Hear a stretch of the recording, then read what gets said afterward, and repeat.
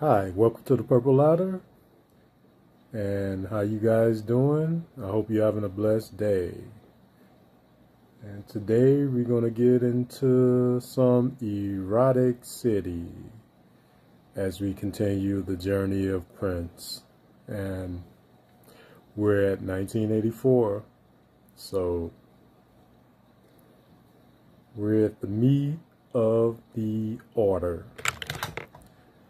1984, like I said, it was a great year for Prince. He became a superstar. So a lot of songs is going to be displayed from this era, and the journey will take a long time in this era because I'm going to do the singles and the B-sides because they were so impactful. And this is one of the greatest B-sides of all time.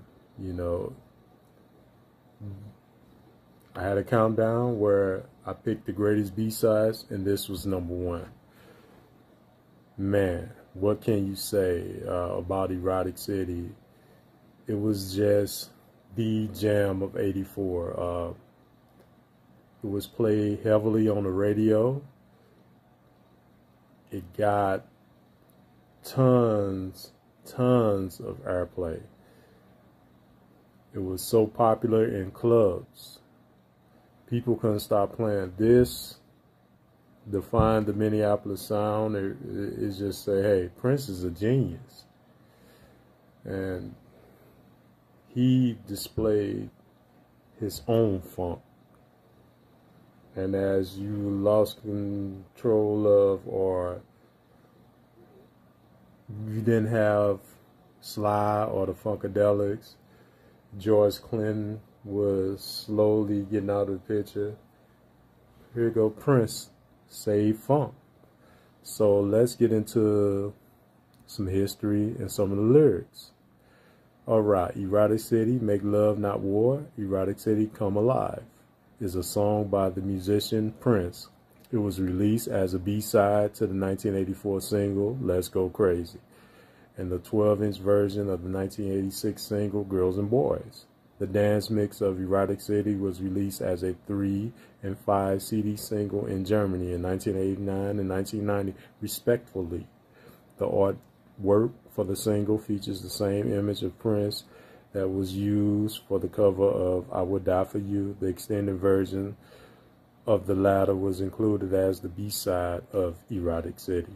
The song was released in 2 versions. The extended remix was released as the B-side to Let's Go Crazy, while the edited, pitched nearly a key higher, made it to the hit's B-side. Yeah, we all remember that.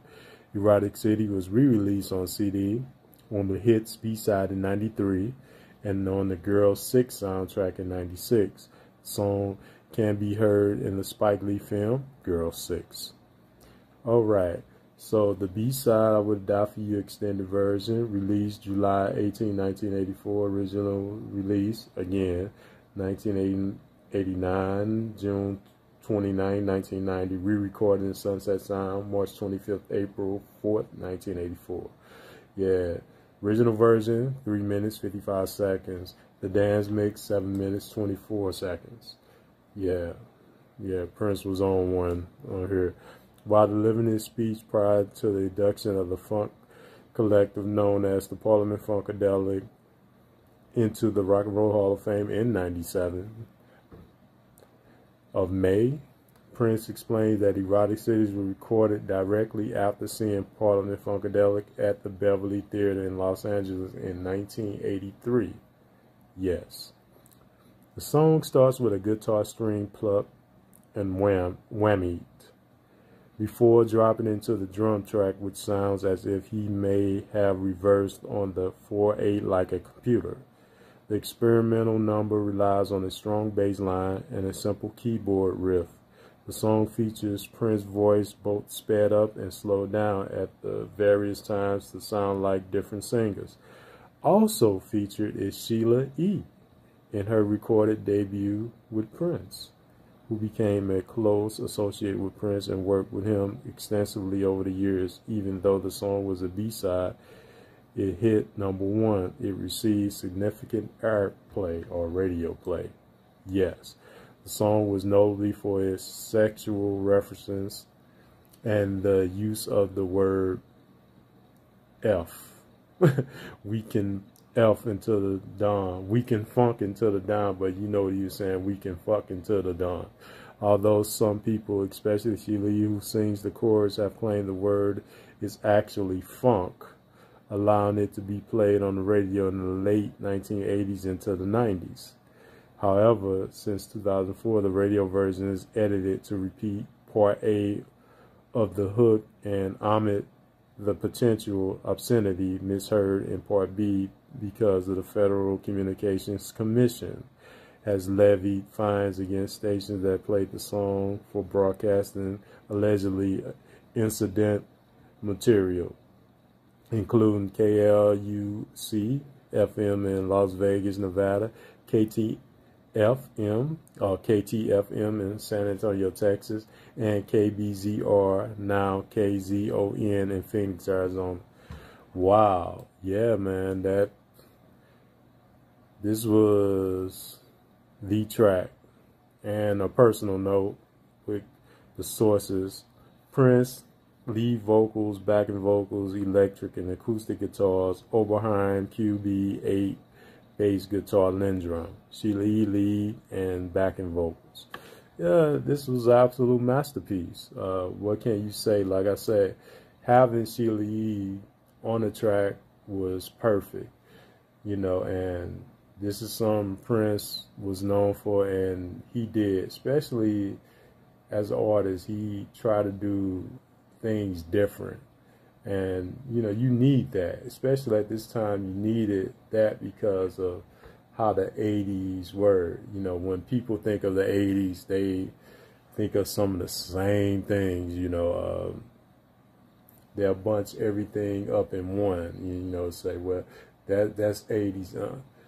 Prince, or, you know, they always mention in the 80s, but they looking for that same particular sound. But you dig into his 80s catalog, you're not going to get that same particular sound always. And Erotic City was one that really, you have the synthesizers riff, but you have that funk. And this was the funk. And like I say, some of the new funk tiers that came out in the late 70s, like Cameo, Confunction, groups like that, Midnight Star, you know, people that was making some of the newer funk into the 80s. You know, this was only a few bands was still doing it in that similar way. You know, really, to me, I think Prince and Cameo was on one. They was doing a lot of different variety of things, and, you know, being more experimental than a lot of the people at that time that was known in funk, because Confunction, groups like Lakeside, they kind of stripped down once the mid 80s, 83, 84, they more stripped down into, you know, more just R&B feel, you know. But Midnight Star released No Parking on the Dance Floor, that was funky as hell, man. So a few groups was still doing it, man. But like I said, I think Prince and Cameo, they was doing a lot of different things that they was trying to break into new territories. Prince was on one with Erotic City. It's one of the greatest B-sides of all time. Doesn't sound like a B-side. It's just a plain single, and this is one of his greats in his catalog, man. So if you don't have it, get it, stream it, listen to it, whatever you want to do, man. But yeah, so that's about it from this song, Erotic City, one of the greatest tracks in Prince's catalog, man. And I'm signing off on the Purple Ladder. And like I always say, peace, love. I don't always say that, but peace, love. God bless you. And I hope you have a safe and wonderful Father's Day if you're fathers. And I'm going to be signing off. You have a great day, and may God bless you. Thank you.